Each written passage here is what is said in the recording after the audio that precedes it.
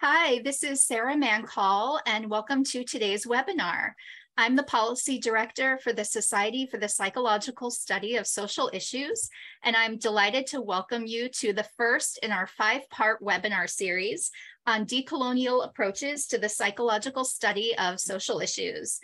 Before we get started today, I want to remind you that today's webinar is being recorded and we will be posting it to SPICY's YouTube channel afterward. So if you go to www.youtube.com/SPICY, you can find today's webinar in about 48 hours, along with all the future webinars that will be in this series. And all of the invitations to our future webinars will be coming out on SPICY's email blasts, as well as on our Twitter page and our Facebook page. Now, to get today's webinar started, we have our convener and discussant, Kopano Ratele. He's from Stellenbosch University, and he is a professor of psychology. So I will turn it over to you. Thank you, Sarah. Am I audible? Yes. Okay, fantastic. So welcome you all, and thank you again, Sarah, to our panelists and to my colleagues who I will introduce in a short while. Welcome, welcome, welcome. I want to show you a few slides. They will be repeating some of the things that Sarah was talking about. But we want to share and give our thanks as well to all of you, and just to introduce the webinar. To all of you, as you know, this is a webinar entitled Decolonial Perspectives on the Psychological Study of Social Issues. And it is, as Sarah was saying, hosted by the Society for the Psychological Study of Social Issues.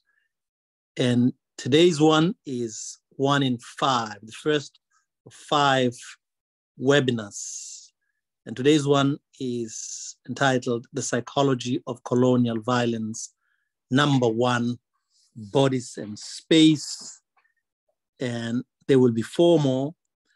And the first one, the next one, early October, about probably the 5th of October or thereabout.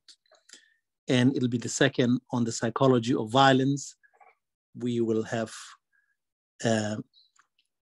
we will concentrate on the coloniality of modern progress. And then number 3 will, and 4 and 5 will be a coloniality of knowledge in hegemonic psychology. The first of 3 will be rigor or rigor mortis, followed by confronting professional discipline in November, mid-November. And then the last of the 5 will be on this concept that most of you would have come across, refusal as well as epistemic disobedience, in early December. And as part of my thanks to you all who have attended, I also want to extend our thank yous and gratitude to some people here. As you will know, the presentations you will hear today, you might know this, are based on contributions to 2 special issues of the Journal of Social Issues devoted to decoloniality, coloniality in psychology. And this is edited by my colleagues, and I'm going to ask them, if you can see them, I'm going to ask them to switch on their video so you can see them. We call ourselves the Sura Decolonial Editorial Collective. I can't see you, but I'm sure you were there. Glenn, Shanaz, and Gita. I'm going to return to you. Please keep your videos on. I am very happy, we are very happy that we have had Wiley, SPICY, and the JSI to give free access to, I saw it coming in a short while ago on my computer again, free access to the articles. And Glenn, Shanaz, Gita, correct me if I'm wrong, and Sarah, that this is for the duration of the series, correct? Yes, so thank you for that. Please let others know. And for all of this, we want to thank the editors, in particular the current editor, Martin Ruck, and Kerry Ryan, who was the previous editor and supportive throughout this. Is a 2-year journey, more than 2 years of meeting every Thursday as a group, and Sarah, who has helped us put this webinar together. And so here is the group again, and I will say a few things about these folk here. Shanaz Safla, at the University of South Africa, with a shared affiliation with the South African Medical Research Council, if I'm correct. Glenn Adams, most of this, all of these people you will have encountered, some of you will have encountered them through emails. Kansas University in the US, Gita Reddy, now at the Open University, and myself at Stellenbosch University. We came together just before around 2018, and the first major event that led to the special issues was a conference in 2019, February, at the University of the Western Cape. We collaborated with a number of people who are not here, who might be in the audience, but are not part of the editorial collective. Garth Stevens at the University of the Witwatersrand, Wits University. Norman Duncan was also part of that. Umesh Bawa was a third person, Director of International Relations at the University of the Western Cape. We collaborated, in addition to SPECI, APA's SPECI, with the University of the Western Cape, the University of Pretoria, and if I'm forgetting other partners, I beg your pardon, and then a number of us. And this comes out, of course, of the efforts, our individual efforts as people interested in decolonial work, in the decolonial turn, and some of the groupings we have been involved with. So today's webinar, The Psychology of Colonial Violence, we have 3 presentations. The first presentation, and I'm supposing that we will have the presentation in this order, but if Melissa and Erika and Johanna and Anjali want to switch places, I'm happy for you to do this. Please feel free to let me know. And I'm going to introduce them shortly. And I suspect I'm not going to do service to all of who they are. And the first paper will be Fighting for Our Sisters, Community Advocacy and Action for Missing and Murdered Indigenous Women and Girls. It'll be by Melissa Tehee and Erika Ficklin, and I'm going to ask them to introduce their co-authors. Johanna Lukate, but perhaps I should also go ahead because I don't want to take too much time, so that, no, I'm going to do this, if you allow me. I'm going to want to do justice by introducing the speakers. Melissa Tehee is a citizen of the Cherokee Nation. She's an associate professor at Utah State University in the Department of Psychology, director of the American Indian Support Project, an assistant director of the Mentoring and Encouraging Student Academic Success Program for Native American students at Utah State University. Dr. Tehee's clinical and research interests are in addressing trauma across the lifespan. Her research is focused on domestic violence and other trauma experienced by ethnic and racial minorities, especially American Indians. Her other research interests include multicultural competence and mentoring ethnic minority students in higher education. She earned dual degrees in clinical psychology, policy, and law, PhD, JD, with a certificate in Indigenous Peoples Law and Policy at the University of Arizona. Dr. Tehee has a Master of Science in Psychology from Western Washington University and a Bachelor of Arts in Psychology from the University of Nebraska. I am hoping that I'm still on because South Africa has been suffering blackouts, that you still can hear me. Erika Ficklin is a proud member of the, and I beg your pardon if I mispronounce this, Tlingit and Onglala Lakota tribes. She's currently in the combined clinical and counseling psychology program at Utah State University and mentored by Melissa Tehee. Erika is passionate about advocating for Native communities and mental health. Her goal is to dedicate a career to community advocacy and research to improve the holistic well-being of Native communities. Erika and Melissa will be presenting on the article I referred to. In the article, they write that we are bringing Indigenous knowledge and activism to the attention of the Western academic world by infiltrating the colonial structures that currently dictate what information is valid. I'm looking forward to this. I hope, I'm sure many of you would like to hear what they have to say about. But the article, as I said, is open.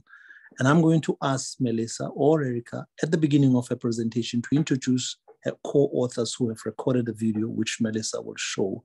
And the co-authors, so we'll mention the co-authors. Let me go to Anjali next. Anjali Dutt is an associate professor of social community psychology at the University of Cincinnati in the Community and Organizational Research for Action program. She earned her BA at the College of New Jersey, an MA and PhD in psychology at the University of California, Santa Cruz. Her research focuses on psychological processes that are associated with resistance to oppression and increasing the realization of human rights, particularly in the context of globalization. She collaborates with local organizations, and you will see this in the paper she will present, to conduct mixed methods and being of marginalized communities. She's particularly passionate about topics related to migration and social justice. Anjali will present the paper Refugee Experiences in Cincinnati, Ohio, a local case study in the context of global crisis that I mentioned, co-authored with Farah Jacques, Autumn Kekendall, Brian Wright, and Riham Alwan, in which they apply a decolonial approach to explore how colonial histories shape the experiences of refugees living in the United States. The work is an outcome of an ongoing community-based participatory research by the Civic Action for Refugee Empowerment in Cincinnati, CARE Cincinnati, the community-based participatory research team comprising of 12 refugee members from 7 different countries who reside in the greater Cincinnati community, 2 university-based researchers, and a representative of the city government focused on immigrant welcoming initiatives. I want to do all of this so that when the speakers start, we just roll on until we get to the questions and the discussions later. Johanna Lukate is a researcher in the Department of Sociocultural Diversity at the Max Planck Institute for the study of religious and ethnic diversity in Göttingen, Germany. Johanna received a PhD in psychology from the University of Cambridge, the United Kingdom, where she worked on Black and mixed race women's identities as expressed in and through her textures and styles, and examined how the natural hair movement was changing social representations of Black hair. Johanna is broadly interested in how bodies, social norms, social cultural context, and physical environments work to shape how individuals make sense of who they are, and in turn how they're experienced, perceived by others, depending on the context they're in. Currently, she's focused on Black and African multiplicities in the context of migration to Europe. In her article, Space, Race, and Identity, an ethnographic study of the Black hair care and beauty landscape and Black women's racial identity construction in England, Johanna asks this question: how are Black women's racial identities constructed, structured, and shaped by and through their interactions with and navigation of the Black hair care and beauty landscape in England? Among the three major points she draws out is that Black women's racial identity formation takes place within and against confrontations with dominant standards of beauty, which are white. I am going to ask the panelists then to tell us whether Melissa and Erika will start, or Anjali, or Johanna. Who's going to start? We're ready to start. We'd be glad to.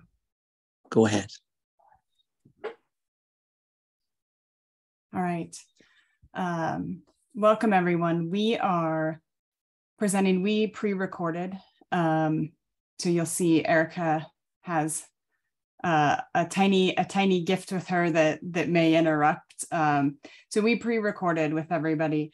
Our co-authors, Devon Isaacs and Sallie Mack, both started internship a few weeks ago, and so they were unable to take time off to join today. So we were able to sort of put together a video for you all that we will share.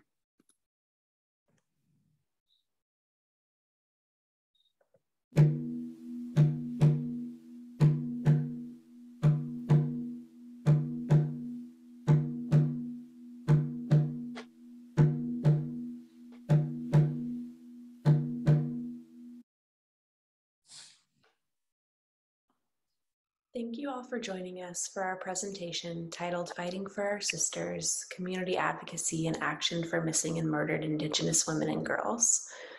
As a lab, we have been working to bring light to the atrocities faced by Indigenous women and girls. While we hope this work spreads awareness of the issues, we are also hoping to show the strengths and resilience of Indigenous women and their communities. In this presentation, Racheal Killgore will deliver a brief history of violence towards Indigenous women. Erika Ficklin will speak on the importance of the language used when discussing this topic. And Devon Isaacs will share her work with young women from her community who are advocating for change and working to heal trauma across generations. I'd like to start with providing a little background information on missing and murdered Indigenous women and girls, or MMIWG for short. Indigenous women in North America are 4.5 times more likely to be victims of violence than the general population. In the United States, where we work, 4 in 5 Indigenous women will experience violence in their lifetime, and over half of Indigenous women will have experienced sexual violence. To note, a majority of this violence against Indigenous women is interracial, such that it is perpetrated by non-Native individuals. The statistics behind the issues are shocking, and we hope that this presentation provides more information to give light to the issue and also to give voice to the women, girls, and communities affected. Thank you for being here.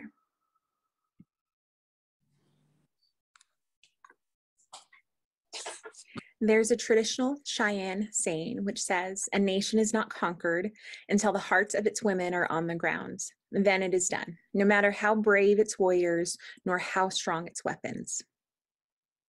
This is something that is very well understood in history, and we can see this war tool in effect. If we take a look back at history, the US government viewed the presence of American Indians as the Indian problem, and American Indians were quite often blamed for the suffering inflicted upon them. They experienced astonishing losses and violence. Religious persecution, harmful stereotypes were perpetrated, dangerous governmental policies were put forth, forced sterilization, boarding schools that sought to eradicate the culture, the language, and the values of tribal nations. And there were many more examples of eradication and assimilation efforts, sometimes depending on what part of the historical timeline that we look at. Native women were also experiencing sexual violence, and to quote Smith and Ross, "It is through these constant assaults that colonizers have attempted to eradicate their sense of identity." Sexual violence then and now is an attack on both the body and the mind. It is directly targeting a Native woman's sense of identity. And when this violence happened, and when it happens today, it's followed by the blaming of Native peoples, the blaming of Native women for the violence done to her. It also leads to untruths, these false beliefs that Native women are rapeable, and depicting her in dehumanized ways. The stereotypes and beliefs of Native women have historically conformed to public perceptions and attitudes that were rooted in colonization. Effective genocidal tools used by those who drove colonial efforts included sexual violence on Native bodies, and then cultural representations of violence were another way that colonialism controlled and presently attempts to control Native identities and culture. But Native women's incredible resilience as the bearers of life and matriarchs continue to pass on traditions of her people. This is resistance, and resistance occurs in many forms, such as holding on to traditional values, speaking and passing on the language, and organized Native community efforts that not only brings attention to the violence she endures, but also to her preciousness and her sacredness.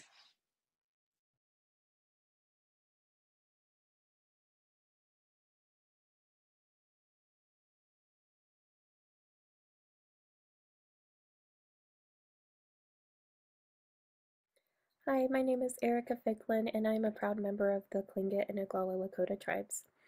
One thing that I wanted to share with you is how important it is that we look into the language that describes how we talk about the violence committed against missing and murdered Indigenous women. A lot of times there is a lot of language that is very victim blaming and goes into discussing how the women and girls were responsible for the actions and the violence committed against them. Victim blaming is never okay, and it is horrible how common it is with MMIWG. So, some of the things that are commonly discussed are in the media are whether or not the women were hitchhiking, what they were wearing, kind of the kinds of areas that they were in, who they were with, whether or not they should have known that that person could potentially be violent. Anyway, it is a long and painful story, and it is something that is just perpetuated whenever people are saying that these people are responsible for getting into situations that ended up with their lives being taken from them, from their voices being silenced. It's not something that we should be talking about in any way that's disrespectful. Every spirit deserves respect, and we need to be mindful about how we're talking about these cases. Another thing about victim blaming is that it distances you from the women and their families so that there's less empathy whenever we're considering the acts that are committed against MMIWG. So whenever, it's a lot easier to brush something off as like, oh, well, that was that person's fault, or they got into a situation that they shouldn't have, and to pretend that something like this is preventable, which is just the only person who's able to prevent the violence is the one who's perpetrating it. The women and all the victims that have accumulated over the centuries since the beginning of colonization, it's not okay, and it's not their fault. And it's not our fault as Indigenous women. No one deserves violence. No one deserves to be murdered or have these acts committed against them. And that's why I think it is so incredibly important that we treat women with respect, especially in these key and painful stories about MMIWG. Kunash Chish.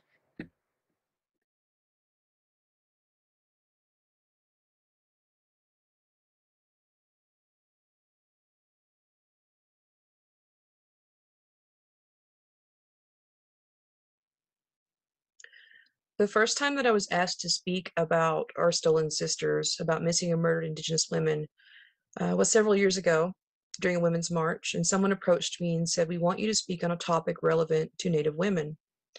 And of course, I immediately thought about missing or murdered Indigenous women. This was a difficult topic for me. It was something that I had definitely done work in and had thought about, but didn't really fully realize the impact of in my own community. As part of that work, I went back and collected stories from community members and found that all too often we all knew someone who had been taken, who was missing or had been identified as murdered. And so I started to realize that I grew up in a community where there was a lot of risk. And this was a difficult thing to think about for me. As a kid, you go off and you have fun, you hang out with friends, and you don't realize the risk that is out there. But I also didn't want to live in fear. In these last few months, I had a chance to come full circle and work with some students from my high school who were doing a podcast on missing or murdered Indigenous women in their community. And they spoke so eloquently about two particular women that we all knew and had heard of in our community that had never been found. The same type of fear arose for these young girls when they realized that there was risk involved in just being Indigenous. But they found that when they talked to their mothers about their work, their mothers also knew so many people who had been taken, and those women had been encouraged not to speak out. In talking to their mothers, there was a sense of generational healing and awareness raising, and empowerment to speak up and speak out about what they had experienced. These young girls are absolutely amazing, and I've had a chance to go on and do other amazing work. They have had poetry published, they have had artwork recognized. They actually submitted their podcast to National Public Radio. Many of them will be going off on their own journeys towards higher education or careers, to raising families, to having their own daughters. The work that they did and the support that they received for that work will help them not have to live in fear any longer. They have found their voices, they're attending to community healing, and they give us all a lot of hope. And I think that it's hard to hear these stories and to know the tragedies that come within these families and communities. But I think the thing that we need most now is hope.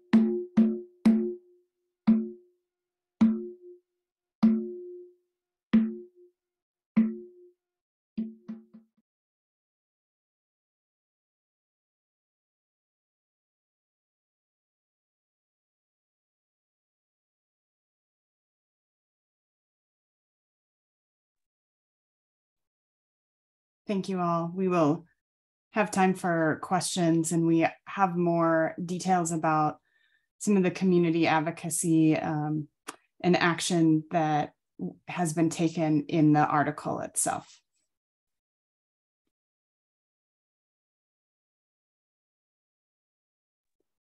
We can't hear you now.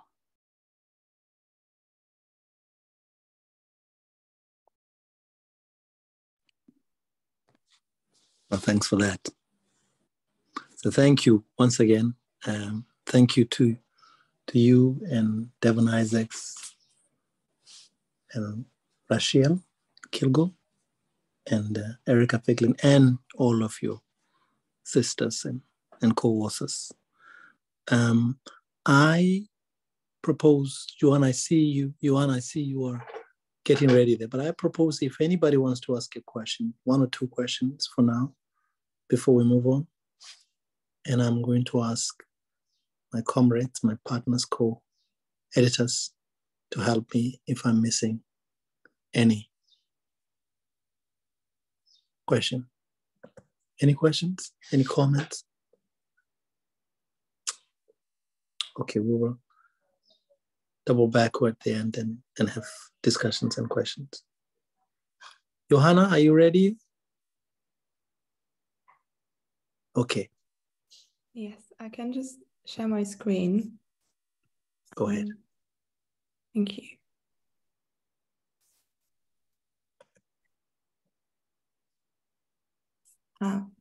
So first of all, thank you for not just putting together these 2 amazing special issues, but for inviting us into your community and making this event happen today. My paper is entitled Space, Race and Identity, but in thinking about today's webinar and what I could offer in terms of talking about my paper, I've decided to focus on space, bodies, and identity. And I hope it becomes clear in a couple of moments why I think that shift is fruitful. And I hope you can hear me all right. Yes, we can. So just to give, thank you.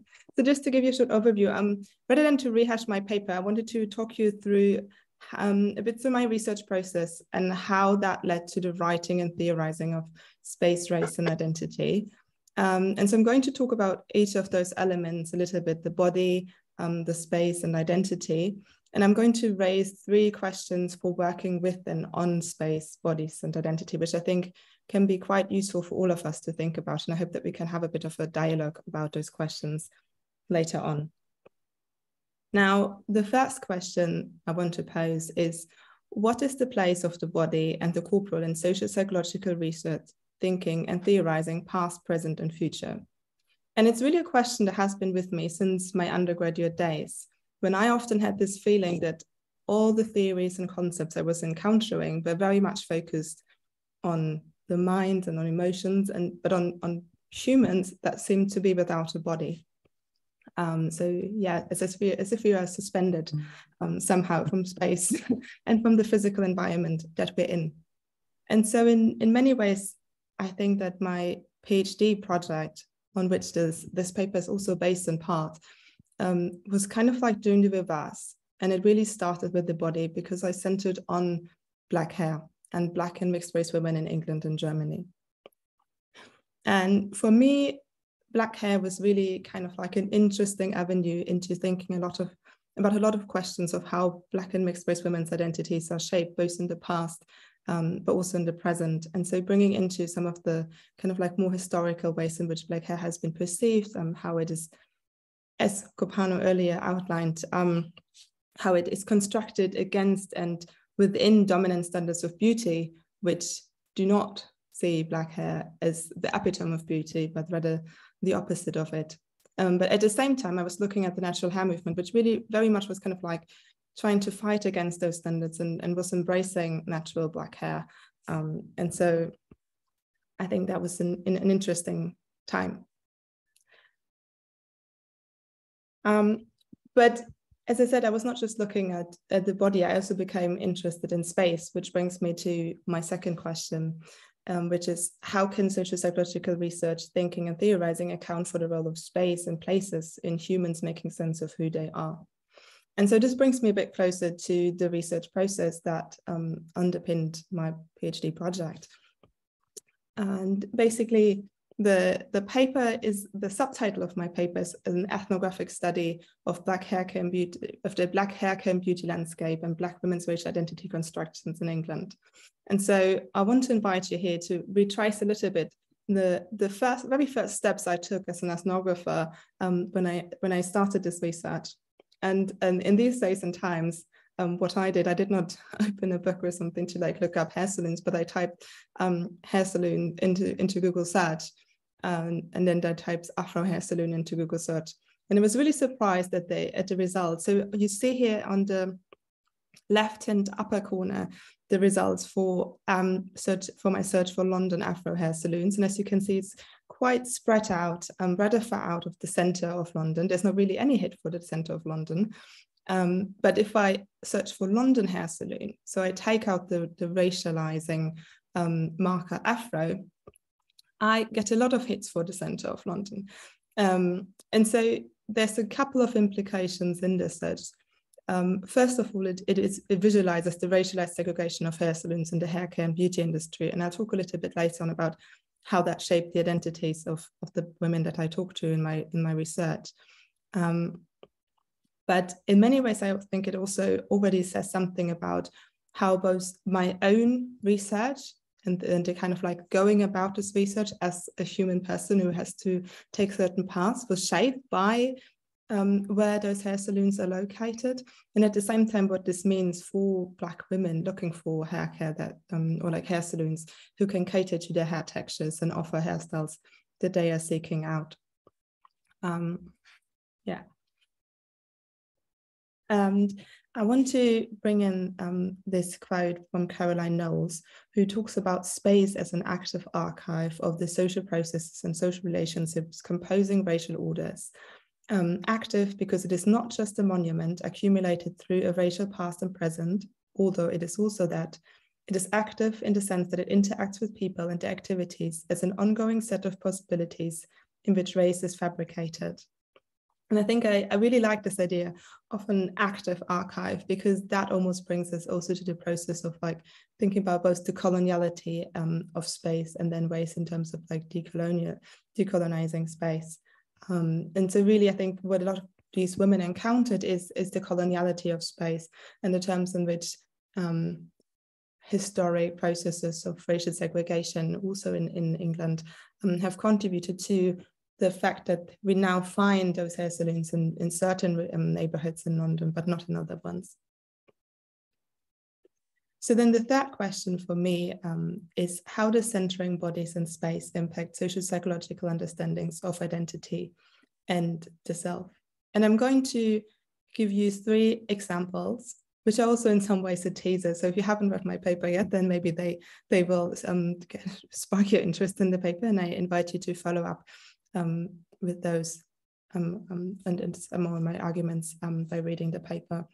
But thinking about what we learn when we center space, body, and identity, one insight for me was how it shapes how we navigate the communal landscape while Black. And one woman that I talked to, she talked about how she couldn't understand why we're not catered for. So we as Black women, why are we not catered for? And she couldn't understand little things like how I could walk into Boots, and Superdrug, and I can't find my mainstream stuff. Now, I admit that the photo here is a bit misleading because it actually alludes to another dimension, which is now mainstream corporate companies taking up and catering to curly and Afro-textured hair. But I think what she's referring to more is this like racial segregation of the beauty landscape and the beauty industry, meaning that Black and mixed race women and those seeking kind of like hair care for Afro-textured hair were usually relegated to ethnic shops and where they can buy their products, but they cannot go just out on the main street or the high street and go into any store and buy their shampoo or something that works for their hair. And so in many ways that kind of like shapes how they see themselves within society, how they learn about where their place is in society and what other people think about where their place in society should be. Another aspect is this idea of like finding places. And so Abigail talked about how she preserved and plucked up the courage to go all the way to Birmingham to get her haircut, because that hairdresser was the only one that she saw 100% good reviews, and so she felt that she should go there and get it done.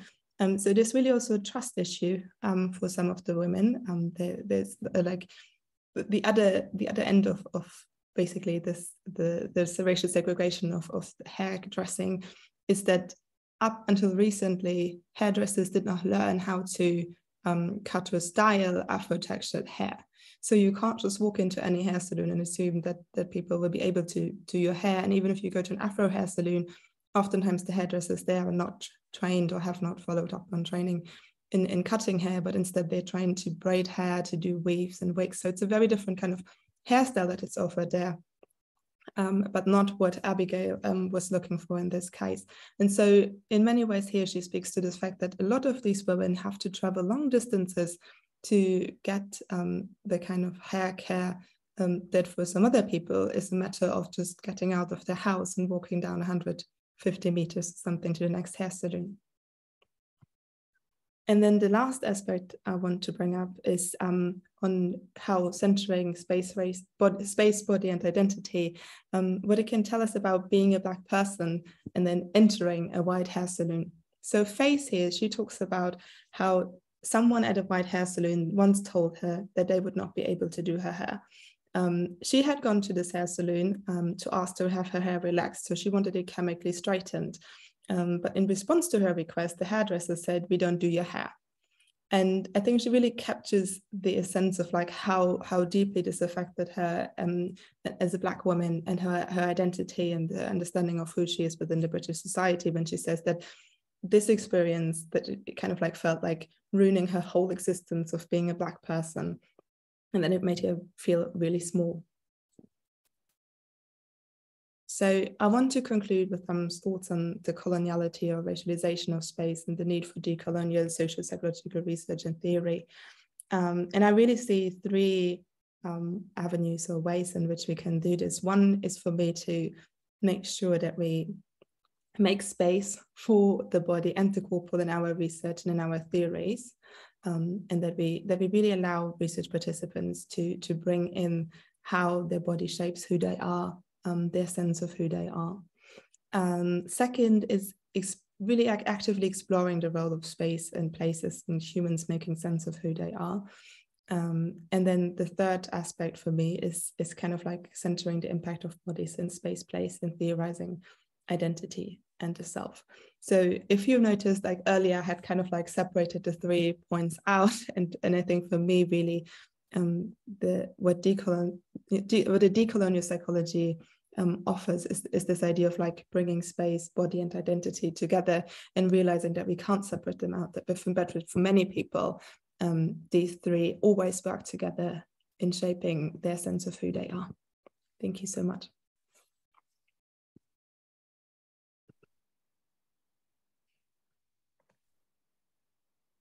Thank you, Johanna. I'm navigating 2 devices, as I say, so that you can hear me clearly. I'm repeating myself, but thank you very much to you again.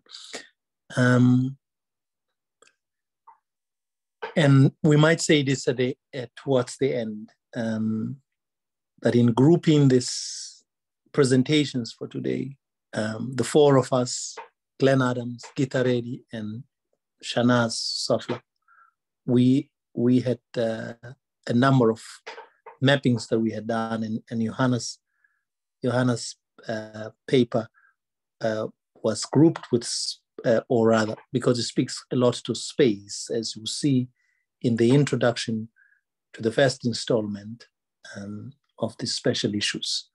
But you can see the ties between what Melissa and her colleagues presented, and the assault that begin with her against Black women's whole existence, shall we say, the symbolic violence, the everydayness of it. And I'm hoping we can have more discussions on this. For now, if you have a comment, a question, please, can you just post it or raise your hand? And let's have Johanna respond to you. Any questions?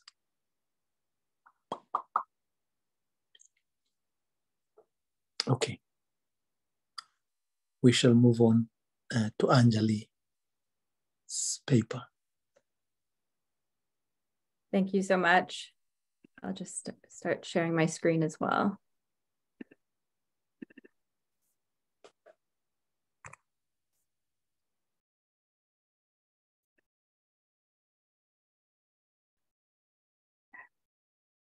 Thank you all so much for being here today. It's really an honor to be on a panel with Melissa's team and Johanna, and I'm very grateful to SPICY and the organizers of this special issue for all the work that you've been doing to spread understanding and commitment to decolonial practices. I'll be talking about research that I have been engaged in with a team of really incredible people, all committed to refugee justice in the city where I live, Cincinnati, Ohio, in the United States. I'll be talking more about our research process and the people involved in a moment, but I would be remiss if I didn't start today by noting that this research was truly a team effort. And though I'm the one speaking today, I'm only able to do so because of the phenomenal team that I'm a part of. So of course, you all know that we're talking about decolonial theory and psychology today, but I wanted to start by explaining how I'll be using these theories in our discussion of refugee experiences in Cincinnati. In many ways, the notion of taking a decolonial approach to refugee resettlement sounds close to utopian, given how far we are from being able to actualize justice for refugees and forced migrants right now. The processes in place are often so negligent of the historical and enduring global inequities and patterns of colonial exploitation that shape the contemporary crisis. In our work, we employ a decolonial lens to psychological analysis by resisting and aiming to make apparent the colonial violence inherent in mainstream processes of knowledge formation and illustrating how systems of domination continually shape perceptions about the value and subjectivity of all people. So in other words, we're seeking to document the coloniality of our world as it relates to refugees and forced migrants. We see manifestations of coloniality in numerous ways, including portrayals and treatment of refugees, and then in ways that host societies are structured, such as in neighborhood segregation, along with ideas about who is viewed as a legitimate researcher. So by examining questions about the experiences of refugees from this standpoint, we aim to contribute to a decolonial understanding of refugee experiences while underscoring that we are incredibly far from where we need to be. So to provide some initial context, there are currently over 90 million displaced people resulting from persecution, human rights violations, violence, or serious disruption to public well-being, though only less than a third have received formal refugee status. Although there is a tendency to talk about the contemporary refugee crisis as though it's something that has recently emerged as a result of recent wars and other national and international catastrophes, there are direct links to colonial history and enduring coloniality and how refugees are perceived and treated. The material and psychological outcomes of colonial domination are reflected in the consistent, inequitable distribution of resources globally, as well as the perceptions people hold about refugees, asylum seekers, and other displaced communities. These outcomes result in enduring conflicts that necessitate migration, national and international policies that impact the mobility of refugees, and in dehumanizing treatment. So next I want to talk both about the contemporary and historical context of Cincinnati. So like the majority of cities throughout the United States, Cincinnati, Ohio has a long history of racial segregation that has deep roots in the era of legalized slavery. Although slavery was technically illegal in Ohio since its founding as a state in the US, it's located just north of the Ohio River. It's probably hard to tell, but there is a little red dot indicating its location on that map. And this was a boundary that divided states where slavery was legal from free states prior to the US Civil War. Historians note that cultural similarity and community connections among white individuals on both sides of the Ohio River during this time resulted in the region becoming a borderland where hostility towards African Americans was particularly high. The Great Migration, which occurred after the abolishment of slavery throughout the United States and lasted through the 1970s, was a period where 6 million African Americans fled conditions in the rural South and moved to cities in the North, including Cincinnati. Racial justice activists and scholars Brian Stevenson and Isabella Wilkerson explain that African Americans during this time should be understood as refugees seeking to escape the terror of the South, who landed in the equivalent of refugee camps in the North, where educational, political, and economic disparities abounded. Economic and social disinvestment in these areas has ensued and can be seen in generational poverty and enduring marginalization of the African American communities in these locations. To this day, Cincinnati is highly segregated along racial lines, and nearly 40% of the African American population in Cincinnati lives below the poverty line, compared to just under 20% of the white population. So it's with this context in mind that I'm going to start talking about the current research project. Though considered a non-traditional immigrant destination city, Cincinnati has a growing refugee population. There are approximately 25,000 refugees in this region, the majority of whom are from Bhutan, the Congo, Eritrea, and Afghanistan. The current study is part of an ongoing collaborative research and action project involving members of local refugee communities, leaders of community organizations that support refugees, and academic researchers. We started working together in October of 2018 by forming a community-based participatory research team with 12 refugee team members. Our team is incredibly diverse, and we have been very intentional about not portraying refugees as a monolith. You can see more details about our refugee team members on this screen, and I'd be happy to answer any questions about our process and our team at any point. Our process of working together is guided by CBPR, or community-based participatory research. This is an approach to research that prioritizes equitable collaboration among partners while combining knowledge and action to produce justice-oriented social change.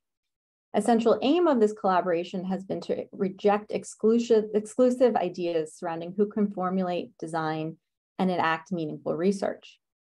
We have several publications and actions that have come out of this work, but when we first began working together, we set out to develop our collective goals. And in our initial meetings together, we decided upon the following. First, since there was so little research available about the experiences of refugees in our area, we wanted to start by just developing a better understanding of what it was like to be a refugee living in this region. We also knew that the refugee communities were very diverse in our area, and so we wanted to collect as diverse representation as possible, and we wanted to get as many voices as possible. We wanted to hear from as many people as possible, and knew that that might prevent as much depth of understanding at our first pass, but our initial goals were to hear from as many people as possible. And this led us to collaboratively develop a survey. For those of you who are familiar with survey development in psychology, you might look at some of these survey items and think that this doesn't look like a traditional psychometrically sound scale, and it's certainly not. We wanted to prioritize the questions that were most important to our team members. So we worked together to develop survey items. We initially created the work collaboratively in English, and then team members translated it into 7 different languages. The survey had 22 items. You could see a few examples here. For each question, people could respond yes, somewhat, no, I don't know, or not answer. And each item followed up with the question of what is the main reason you answered this way. We later did focus groups to get deeper insight into the findings that we had in our survey, but the results that I'm going to share today are based on our initial survey. Our survey was completed by 291 refugees residing throughout the greater Cincinnati region. It was 50% a female sample, 56% were married. Our median age of completing the survey was 31, with a range of 18 years old to 62. And on average, people had been residing in the US for about 7 years and in Cincinnati for about 4 years. We did a number of different analyses, and I could point you to different papers that shared different insights. But what I wanted to talk about today is some analyses that we did that compared the experiences of refugees from African countries with those who are from non-African countries. And what you can see from, and I'm just going to emphasize 6 specific questions, some of which have significant differences in findings and some of which don't. And so the first thing that I want to highlight is that when we ask the question, when you go to see a doctor or nurse, do you have trouble communicating with them? Refugees from African countries were more likely to say yes, that they had difficulty communicating with doctors or nurses. However, if you look at the question just above, there was no significant difference in ability to access healthcare. We found a similar pattern with the question, do you feel good about your job situation, or questions related to employment more broadly. Refugees from African countries were more likely to say no, that they did not feel good about their job situation. However, again, there were no significant differences in the ability to use education or skills here in this area, meaning that there were likely fewer, there were similarities and barriers to be able to access employment. And then again, the same pattern emerged with this set of questions that had to do with building community in the region. Refugees from African countries were more likely to be dissatisfied with the friendships that they had developed in the area. However, when it came to having access to places to spend time with friends, or in other words, meet people, we didn't see any significant differences. And what was important, and I'll also note that in all of the other questions on our survey, there were no differences between African and non-African refugees. And so what became really important for us to further investigate is, why was it that refugees from African countries were having this differential treatment, similar access, or similar, which really translates to encountering similar barriers, but repeatedly we're seeing more negative experiences that had to do with interactions with other people and the treatment that people were experiencing. And this led us to want to gain deeper understanding into how can we think about this from a colonial perspective. So it is well documented that systemic racism leads to poor healthcare experiences, employment and housing discrimination, and social exclusion that negatively impacts communities of color. Thus, although refugees from every community in our survey reported some challenges on each of these questions, we believe that the specific racial history and enduring disenfranchisement of the Black community in Cincinnati likely exacerbates disadvantages for African refugees in this context. In order to foster justice for refugees and forced migrants, we need to consider how colonial history is alive and thriving in all contexts that relate to refugees. Just as a starting point, when it comes to refugee resettlement, we often think about refugee acculturation. We also need to think about the local culture in the area of resettlement and what can be done to address barriers to refugee well-being and racial justice more broadly. And then I want to note that there's no denying that the analyses described in this study utilize logic around racial difference that without care can lead to really essentialist portrayals of refugee communities that contribute to harm. And additionally, one could argue that the use of quantitative measures to assess differences in experiences upon race too closely replicates methods that have been used to divide and marginalize communities, emphasizing difference rather than solidarity. However, it was the solidarity of our team that encouraged us to look at these differences across groups and encouraged our awareness of the need to look for how are specific communities being disadvantaged despite the similarities of barriers that everyone was experiencing.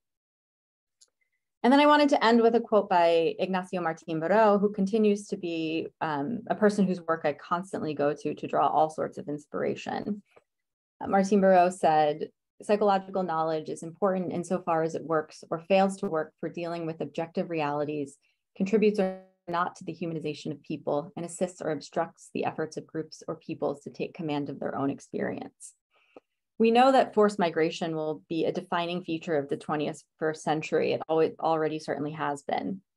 I'm currently working on a paper with my colleague Ozge Savas at Bennington College, and we argue that the first quarter of the century has seen increasing levels of nationalism and insularity associated with hostility towards migrants, rather than prioritizing work and solidarity to develop just and compassionate international processes to support these migrants.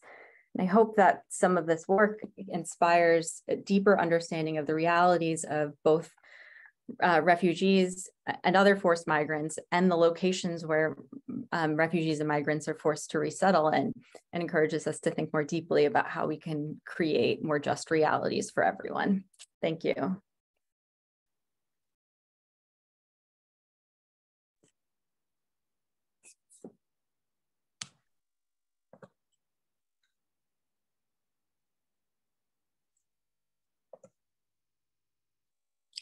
It takes a while to transition between these, so it's a little not so seamless. Thank you, Anjali.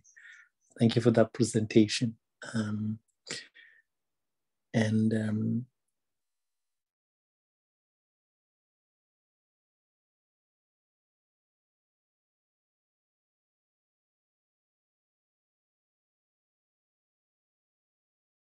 Some questions in the chat already. So do we have any questions, any comments to the presentation by Anjali?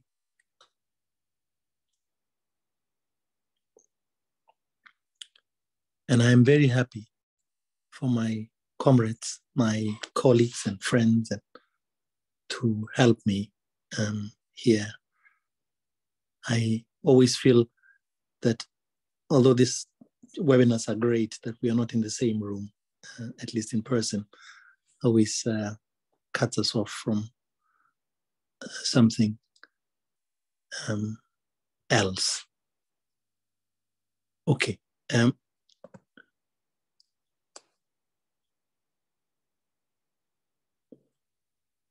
Let me direct this. I think it might be to you, Anjali. It's from Dennis Nickbor, who says, "You made the point that quantitative measurement may struggle to capture lived experience. We have used qualitative methods and interview for this purpose. Have you tried this too?" Yes, thank you for that question. this was the larger study, and it's a continuing team. We still work together. We have used both quantitative and qualitative measures. And we initially started by we decided collectively that we wanted to capture as many voices as possible. And so that led us to use a quantitative method to start. So that's how we had just under 300 people complete it. We didn't think we would be able to get that many voices if we did a longer form qualitative method. But then we collectively put together some initial reports, kind of showing some of the frequencies of answers, some of the patterns that we saw emerging. And then our team members led focus groups. And we usually have about 8 people in each focus group. And so the focus groups were divided up by country of origin. And so we had people give some more depth of insight into why some of the patterns emerged, and which was incredibly insightful. I think, to be honest, while there's a lot to be gained from the quantitative, it's the uniting the two that I think really gave us the deepest understanding. So thanks for that question. I also wanted to know, I saw a previous question. I do want to note that in our research, for our study, we don't actually require you to have refugee status. The ability to gain refugee status is extremely politicized. People from specific countries are barred from getting refugee status, and it has far less to do with the realities of a person and what they've experienced than it has to do with the geopolitical relationships between countries. And so we did not, people who are in our study did not have to have refugee status, but rather be fleeing hardship. I don't remember exactly how we phrased the wording, but I note that just in response to a previous question that asked about are there differences between the experiences of people who enter with actual refugee status, which is something that is decided by the state, not necessarily a determination that has to do with the person's realities, as opposed to somebody who comes without documentation, because oftentimes the experiences of people are extremely similar and extremely dehumanizing and a result of global inequities. We don't require that people have that distinction in our project at all. So I just wanted to mention that. But thanks for both of those questions. I was happy to be able to clarify. Yes. Thanks, Anjali. Somebody has asked for the links to papers, so I'm going to ask Sarah to do that again. And I see that Johanna has posted the profile to links for publications. So if you would do the same, Melissa and Anjali, but for the papers in the special issue, would you have the post again in the chat, please?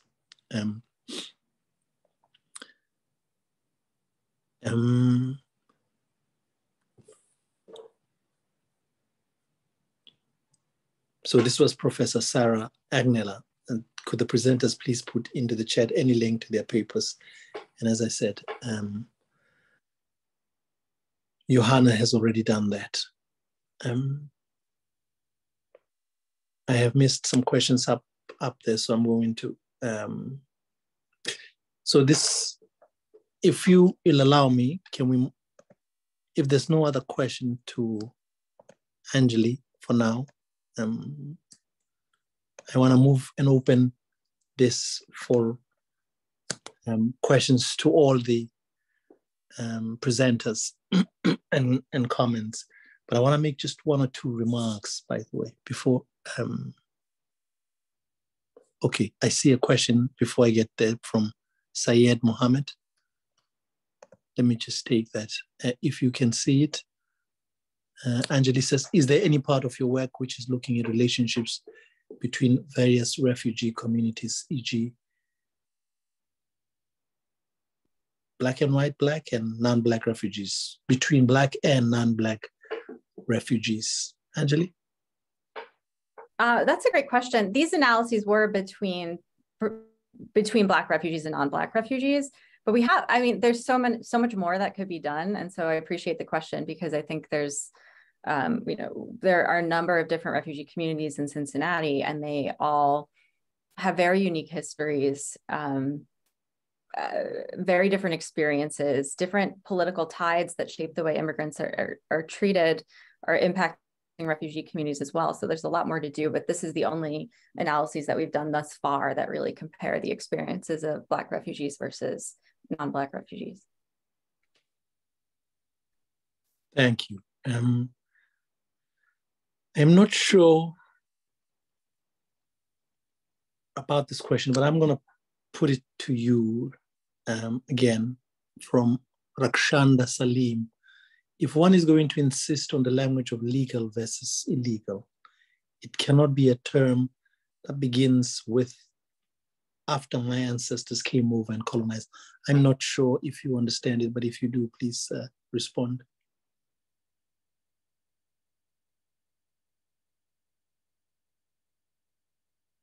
Anjali?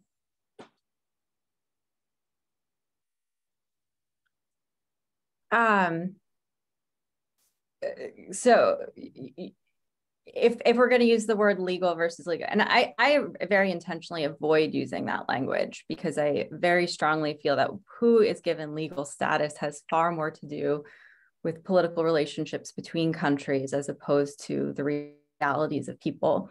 And it's extremely true that the United States has caused so much of the harm that causes people to flee into the country that I currently live in. And so to call someone illegal for fleeing violence that was created by unjust systems that the U.S. is often implicated in is just completely illogical to me, and why I regularly don't use the word legal versus illegal. And it also, and to add the layer that you're adding in about thinking about this point of it only matters after people are making distinctions based on when their ancestors have arrived, I think is a really, really important one. And it really adds this decolonial lens to what we need to be thinking about, because so often no one knows if their ancestors came in a way that might be considered illegal. And often the laws that existed at one point in time had to do with exploitative economic goals and who we wanted in this country. So to have any language around legality dictating how we should perceive the humanity of a group of people it's alive and well. I think it's extremely common. I think our mainstream media encourages it. I think it's rare that you encounter narratives that resist it. And yet I think anyone who's committed to decolonial work needs to be a part of circulating a more accurate narrative.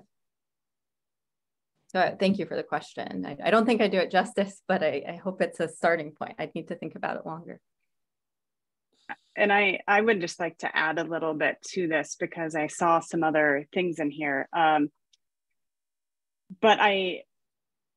maybe a lot of people here know this, but no human is illegal, right? But also the act of being in the United States undocumented is not a criminal violation in any way. So the act of entering into the US without inspection is a misdemeanor, right? So is speeding, right? So is walking across the street against the light. Like, I'm committing misdemeanors frequently. So that's the level that rises to. But remaining in the United States is not an ongoing criminal violation, just that one moment, just like crossing a street against the light. So I just want to put that out there from the legal perspective as well.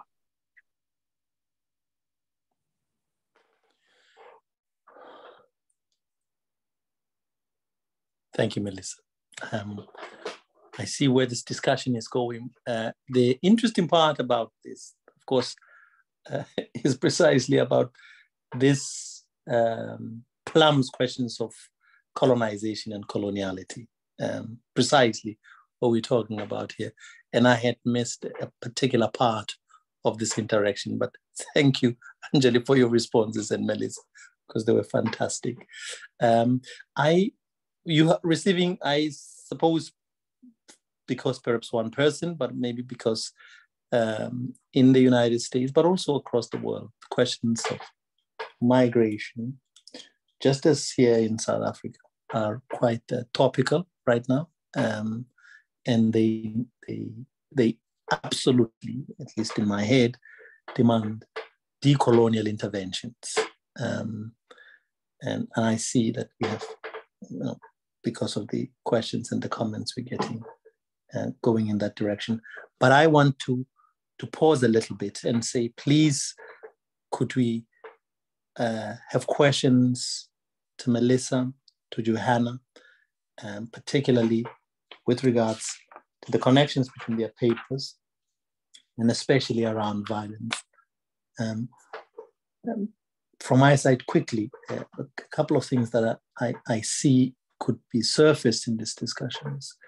In the first presentation by Lisa and Erika and Devon and Racheal on missing and murdered Indigenous women and girls. And I would like to pose a comment and hear your comment, Melissa, around this. The mention was made of living in fear. And I'm struck by the similarities with the conditions of Black women in this country here, but also in other countries. So both Black women in South Africa and women of, as you say in the United States, women of color. And so there's something to be remarked about this, about the constancy of violence against Black women's bodies, against Black women. And I'd like to hear you comment about these commonalities and which are evident in the presentation in the paper you mentioned, and how one might make the connections. The connection between your paper and Johanna's paper so Johanna is talking about a different kind of violence, but violence nonetheless. She mentioned, well, the question, I have a couple of questions as well, but that the hair experience, if you will, can ruin your whole day, but it's not just a day, it's an assault, really, as you said, Johanna, on your whole existence. And so the violence that is material, that is murder, also missing women, mentioned in the first paper, here is manifested as non-material violence, but as violent because it can ruin your whole experience of just everyday experience of living as a Black woman. And we have had a number of questions to Anjali already about and how the response in the work that they've been doing on decolonial psychology is involving resisting and making apparent this the colonial violence in the area in which she works. So there's a connection around violence in these papers. That's why I guess we're putting them together. And I'd like you to pull out these connections, if you will, all of you, if you about the symbolic, about refugee experiences, about the material, violence as a material phenomenon. One of the things that we didn't lift up quite, wasn't as clear, and maybe this is a last comment so that I don't speak too long, is the question of land, of occupation. It's not as clear, but in the introduction to this first installment, we speak about this kind of occupation, and probably, I don't know, maybe Melissa in particular, about land occupation. I live in an ex-colony, in a settler colonial country, and some people would say the same about the United States, but also Canada and other parts of the world. So land is a very important thing about who owns the land, because land is connected to a second colonial occupation, which is the occupation of being. And we think decolonial work should be, focusing both on the occupation of being inland. But I'm wondering whether you have thoughts about that in particular, the occupation of being, because I can see it without going into too much detail here about how there's a kinds of violence. I spoke about symbolic, but also epistemic violence in psychology, thinking about violence. So these are my comments to you. If you want to pick up, I would be happy. But if other people want to ask questions, I'm also happy. And I'm inviting once again, we're doing this in a decolonial way. Glenn Adams, Gita Reddy, Shana Sapla, if you want to come in, please. I mean, I'll just jump in really quick, but the acts of violence are all tools of colonization, right? They're used for that power and for that control. Historically, current day, the fear, right? The fear to speak out, the fear to exist. These are all tools of colonization that continue to keep things uneven, really. So I think there is a connection to all of the things sort of shared today, and thinking about why it exists and how it is allowed to still exist in the way that it is. Thank you. Johanna, you want to come in? Yeah, no? Yes, I'm happy to. Thank you. Kopano, you raised some really good questions. I think, first of all, I want to say that obviously I think it's really difficult to compare what Melissa and Erika were talking about to the research that I was doing.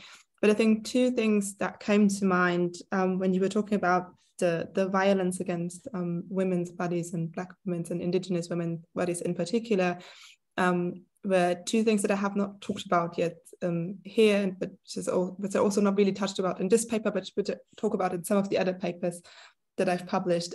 So one is this idea of like violence against your own body. So if we think about, and I think some of the women that I talked to actually also address this, how much pain and actually like physical wounds they would experience from, for example, chemically straightening their hair. So there's actually a very popular movie by Chris Rock where he shows how dangerous those chemicals are and what happens to a chicken if you apply those chemicals.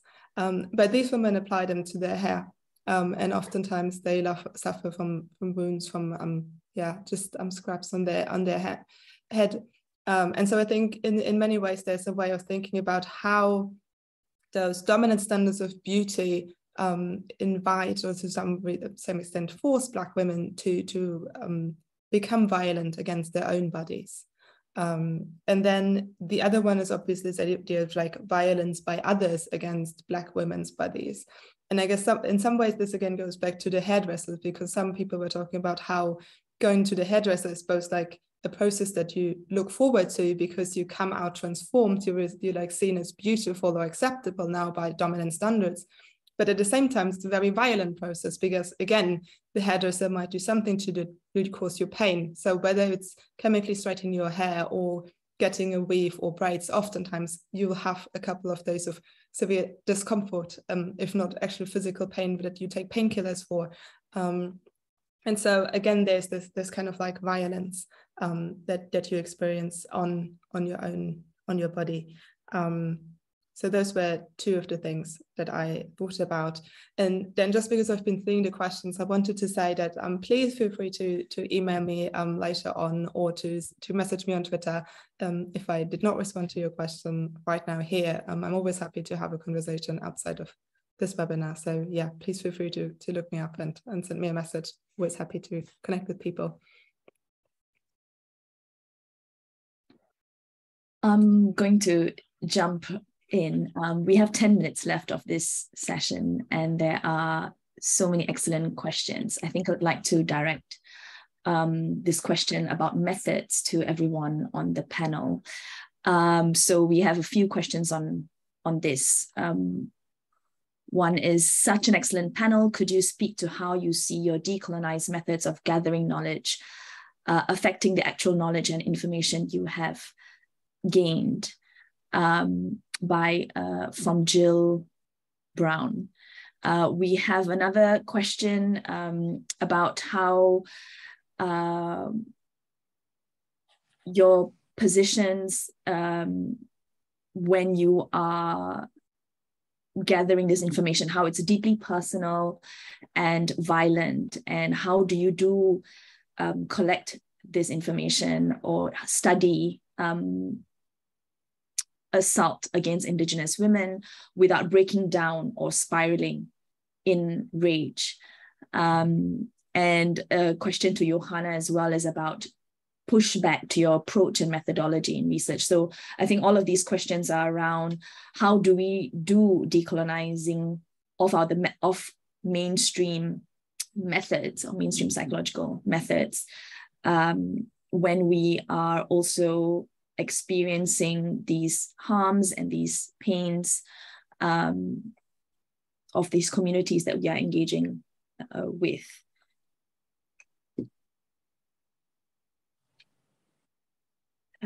Melissa, Erika, would you like to perhaps start, and then we can?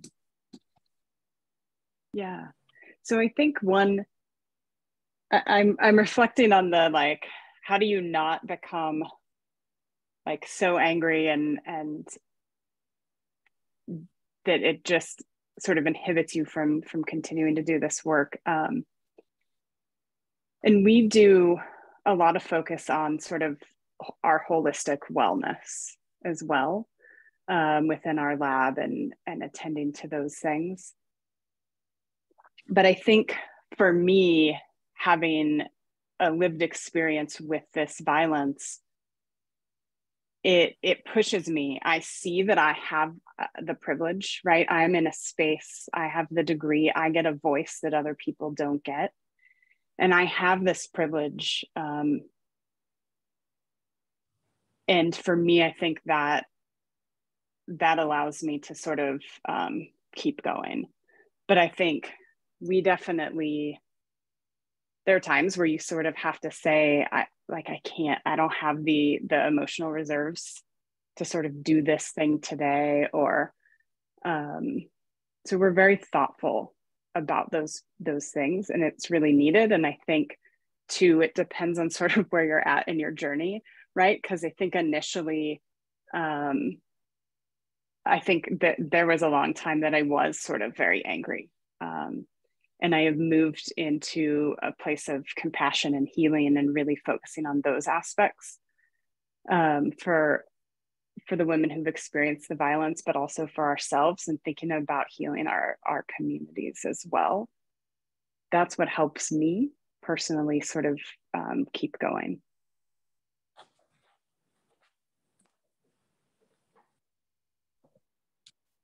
Thank you, Melissa. Johanna, Anjali, would you like to jump in? I'm happy to.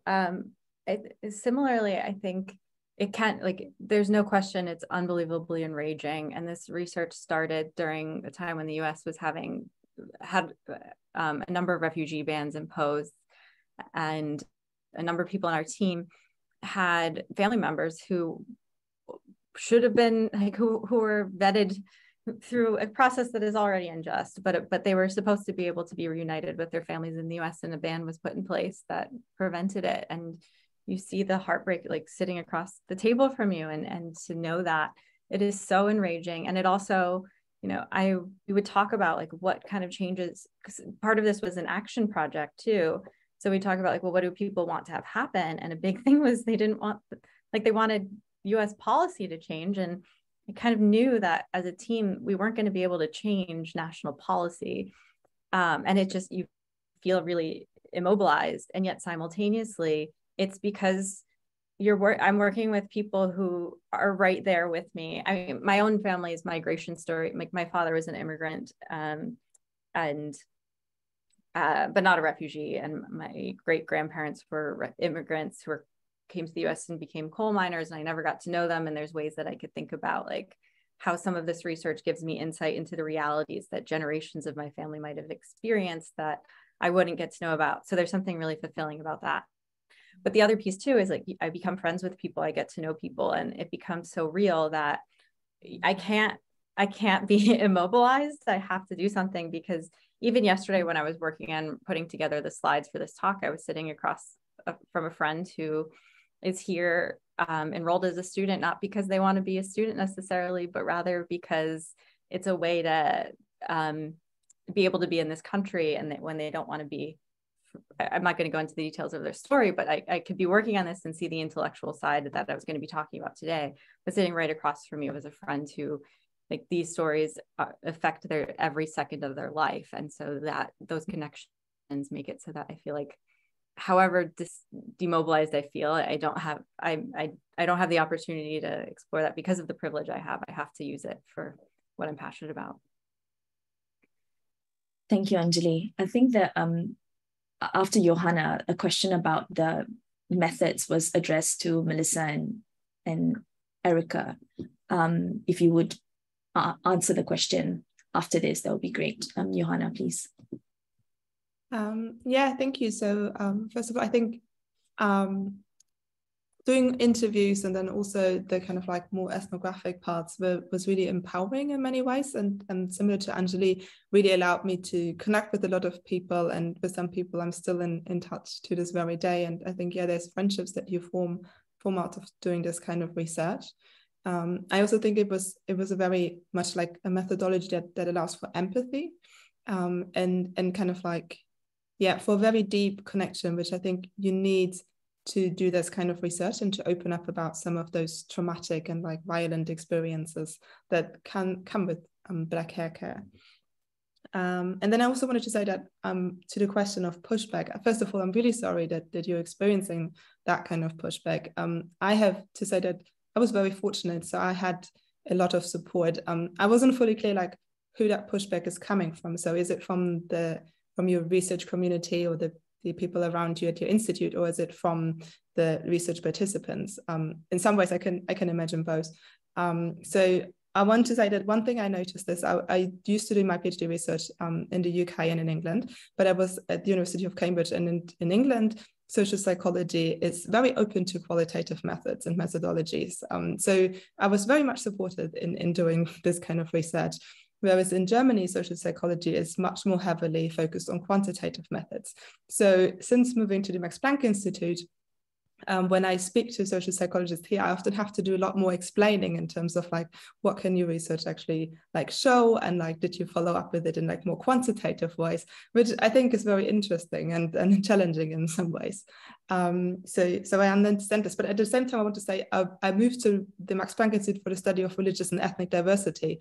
So actually a lot of my colleagues are political scientists, anthropologists, sociologists, who again use much more like different methodologies, a lot of ethnographic research. So again, I feel very supported. And I think in some ways it's about like bridging disciplines, I want to say, and like being open to this like multidisciplinarity, and maybe not being so attached to your own discipline, but then you can create kind of like a community around yourself where you feel that people understand the kind of research you want to do, and are open for the kind of like methodological and also ethical conversations that are necessary to do this kind of research.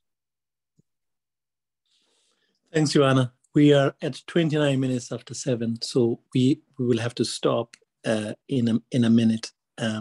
So I want to thank you all. There are the chat is a buzz, and people are asking questions, and some, and we are leaving some questions unanswered, and some comments are really great. There's one about textualism, and there's one about the pedagogy for the oppressed and of the oppressed, again, deserving interaction with. So I want to thank you all, and the 75 of us in this webinar. We started about 134 there. So thank you all.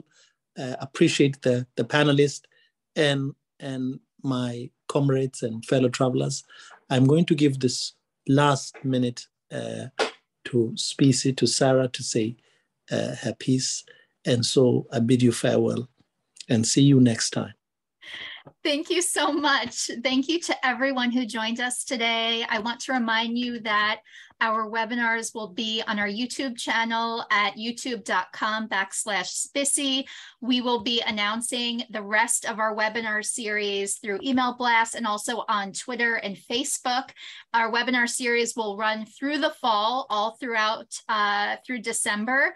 And all of these papers are open access online, the Journal of Social Issues. So check it out on Wiley's website. And thank you for joining us today. So have a great rest of the day. Bye, everyone.